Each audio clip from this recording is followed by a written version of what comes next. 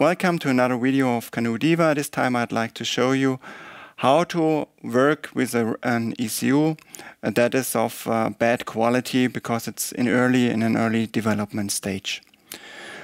So it could happen then if you first look at the test report and you see something like that. So there is a huge number of test cases that is simply red. So the first thing that you need to do now is to go into the report and find the huge errors or those kind of errors that reflect in all, or that you can see in all of the test cases. So maybe you simply start like that. You go into a test case. You see all of them somehow are failed. So you check the first one and you see there's the response too late. There's some, and then you go to the second one. Seems to be the same issue, and then you maybe realize very soon that there are a lot of issues regarding the timing. So what you can do now is you can switch to the result view. That could also be a view to start, and go to all the fails, and there you see one item here, response too late. And you have a lot of issues in this test group here. So what you can do now is that you simply, if you're not interested in the timing issues, you can hide all of them. And this means you do not see the timing issues in your overviews anymore. So that means all the tests that you see in here only contain those test cases that have additional errors. For example, in addition to the timing issues. So in here, you see that a number of test cases in here has reduced, and that means yes, there is the timing issue in here, but there are also other issues in that test case. So timing might be one issue, which is very global. Another thing could be that you have a session or security or authentication related issues that somehow can be found in all of the test cases. You might check those if you have those kind of issues, for example, in the service view. And you go in here and check those services that are session security or maybe authentication related. So here you see, okay, we have already filtered the timing issues, but that safety session start still has a lot of issues here. So we can go in here and then we see, okay, when we dive into the test case, we see this service request is not responded, so sub-function is not supported here. Go to the next one. Maybe we have the same issue.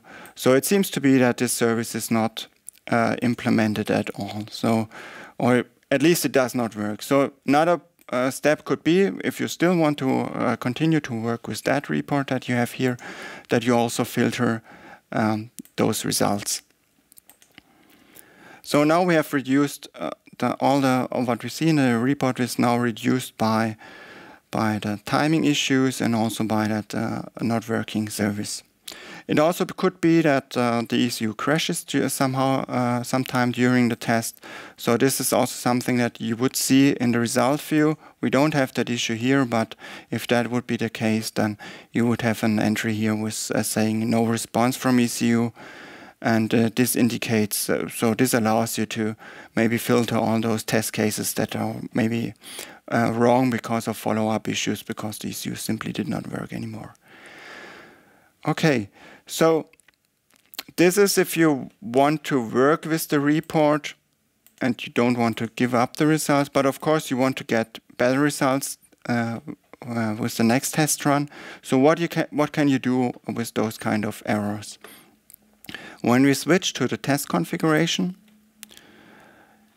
you can first go to ECU node, communication ECU node.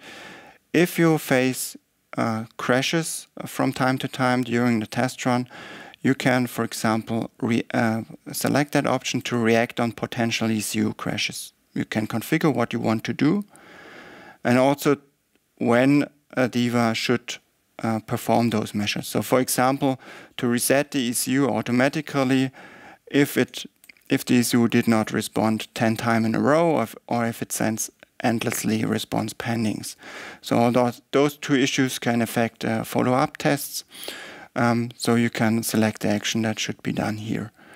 This, by the way, can be configured in system conditions, so you can also use other actions here. They can be freely chosen under system conditions, which you find in the project configuration. So another thing you could do here is that you go into test timings and simply add some tolerance timings.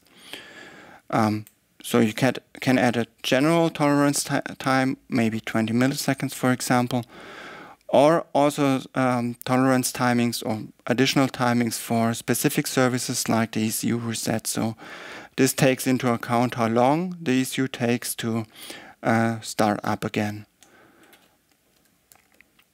So maybe like that. So if it takes half a second for the ECU to reboot, you can select that, configure that option here.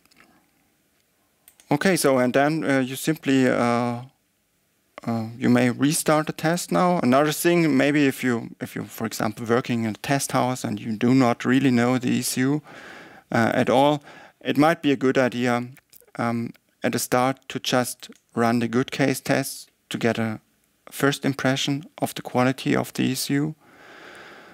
And so this might make things easier from the start if you're a test engineer and you're not the developer of the ECU.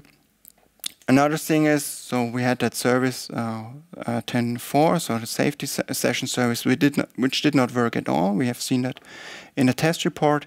So what you can do is in the service view to simply deactivate those kind of services that do not work with your current ECU, or also those kind of services that result in a crash when they are requested. So by simply deselecting them in here, you should be perfectly fine to generate another test. Thank you for watching. I hope you find that useful. Hopefully you will get better test results the next test run. Bye. See you next time.